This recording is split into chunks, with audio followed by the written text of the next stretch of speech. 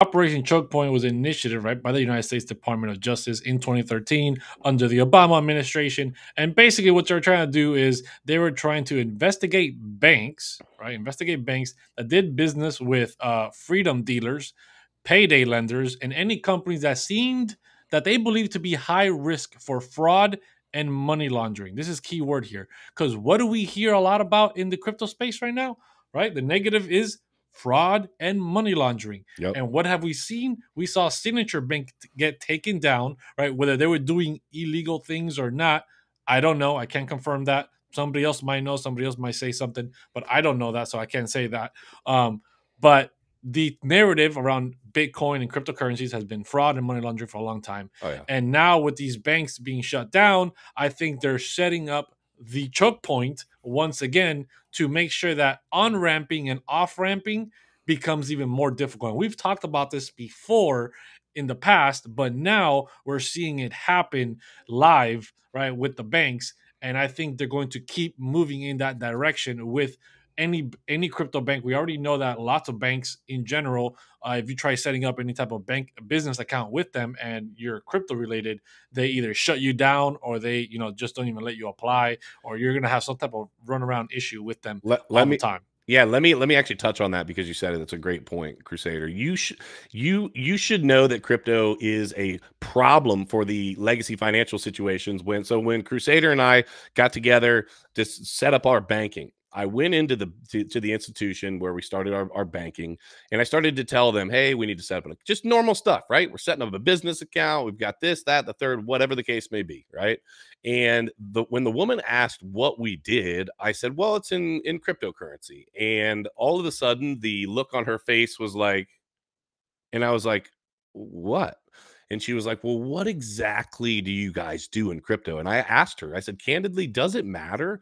We are ultimately, we're in the crypto space, but we're not trying to take crypto in and out of your accounts. Well, sir, to be honest with you, it does matter.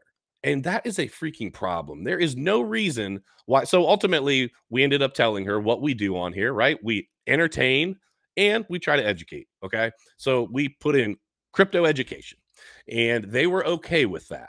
But she told me very plainly and candidly, do not have a bunch of crypto transactions coming in and out of this account. And I was frustrated with it. I was like, why? If ultimately these are doxed transactions, they're going through, let's just say you run it through somebody that they're okay with, i.e., maybe Coinbase or whoever. What does it matter? Well, it matters because they view it as a threat. They view this as something that's going to take away from their chokehold on the financial institution or on the financial world that we are living in right now. And the moment somebody threatens you, you do what? You back up, you get in a little bit of a corner, and now you've got to claw your way out. And that's effectively what it felt like they were doing when we set up that account. I Yeah, mean, it dude, really, exactly right. So back to the choke point situation, that being a problem, we also seen the stable coins, right? Depegging. A lot of people not understanding what's happening with these stable coins. Are they going to be?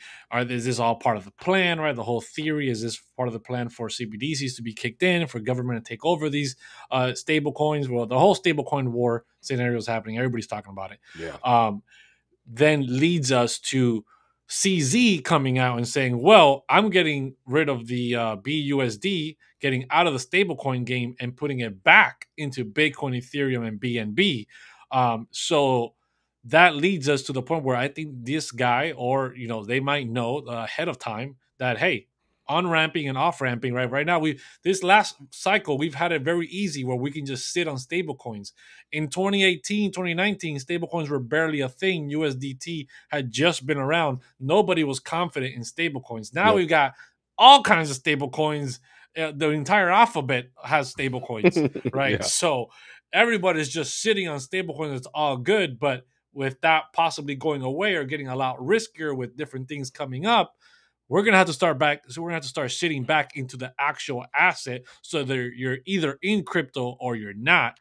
Yeah. And this all goes back to the on ramping and off ramping. What they deem as fraudulent or high risk can definitely become a target. And if we're headed towards these economical problems that we've been facing already, crypto is going to continuously be deemed high risk and fraudulent, and Hmm. they're going to probably put more, whatever you want to call it around it. So I think Operation Choke Point 2.0, I think Crypto Mason said that actually 2.0, shout out to him, that's what's going on. So we got to be very careful with that. Keep eyes on what is happening in the financial system, in the traditional financial system, because it is leaking into the crypto space.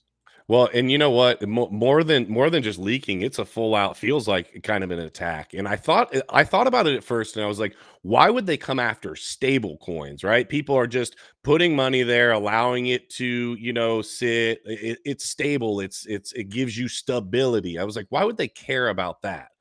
Then I realized, wait a minute, that has them effectively not using the US dollar. And the moment that people in mass decide or realize that they don't need to actually use the dollar and they still have some, because here's the thing. Most people, when they get into crypto, if you ask somebody that's not in crypto, why are you not in crypto? One of the first things they're going to tell you is it's risky, right? And it is absolutely. Okay. But if you said, well, I mean, are you not at least in stable coins? Well, what's a stable coin? Well, I mean, it's pegged to the price of $1. It stays at $1. And they're like, oh, and what would be some other reasons that I could, and you start rattling through some benefits of using a stable coin that is not centrally controlled by our government. Enough people in mass start to figure that out. That's why it's the problem. And then you add to it, oh, I can earn interest on something that is also stable. What are we turning into? We're turning into banking, right? And that is effectively what they do not want. They already don't have fractional reserves, right? Yes, exactly. And they already don't have the money to cover. We're seeing that.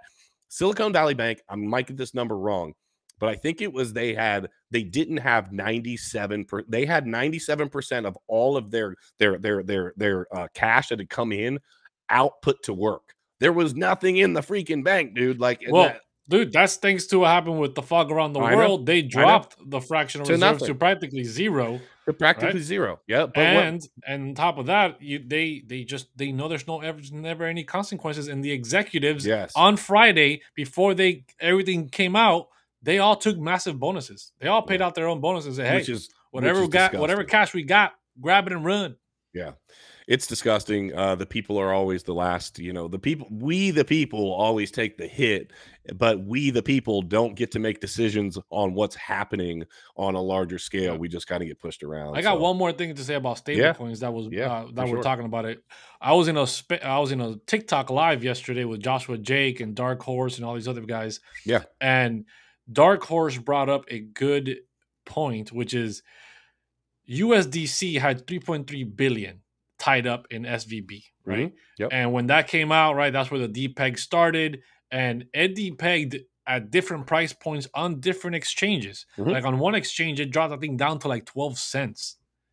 12. Oh, there's a flash crash somewhere on USDC? on one of them. I forgot which one it was. Down to 12 cents. But the grand majority was like around 80 something, 88 cents, 90 something cents. Yeah. So there was a bunch of arbitrage opportunities. But then on Monday, we were expecting it to get worse, right? They haven't received the money back. They haven't gotten the 3.3 billion back at all. So why is it that USDC was able to repeg on Monday?